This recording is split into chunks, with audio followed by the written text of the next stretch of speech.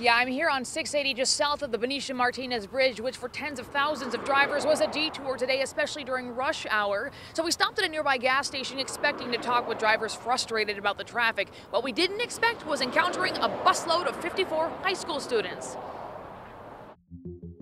These teens are heading home to Oregon from a school trip to San Francisco. We figured we might hit some traffic, but it's been worse than we expected, and we're still in it now a couple hours later. Kristen Sullivan and Carissa Spranger teach at Crater High School in Central Point, Oregon, near Medford. It was a reality check for a couple of them, just because they've never experienced anything like that before.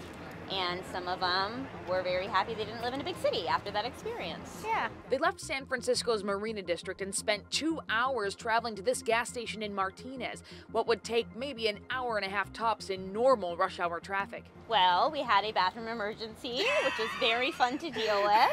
Other than that, they were pretty upbeat. We just listened to a lot of songs, and here we are. At the bathroom.